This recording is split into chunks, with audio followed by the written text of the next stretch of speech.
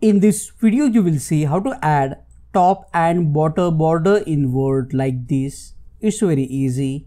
Type the text inside the Word document and then click on the text. After clicking on the text, go to the Design tab and then click on Page Borders.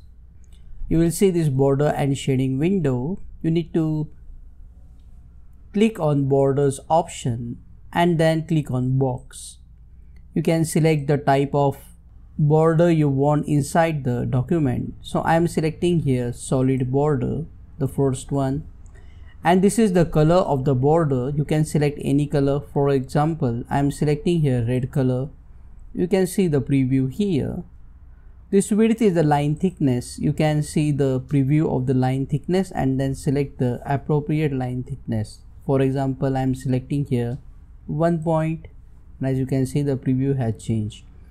Now we don't want left and right borders, so we will just untick them to remove, and once everything is okay, make sure you have selected here paragraph and then click on OK. So this is how you can add top and bottom border in Word document. Click on that like button, comment below and let me know if this video solved your problem. And don't forget to check out these useful videos if you want to learn more about borders in Word document. See you again in the next one.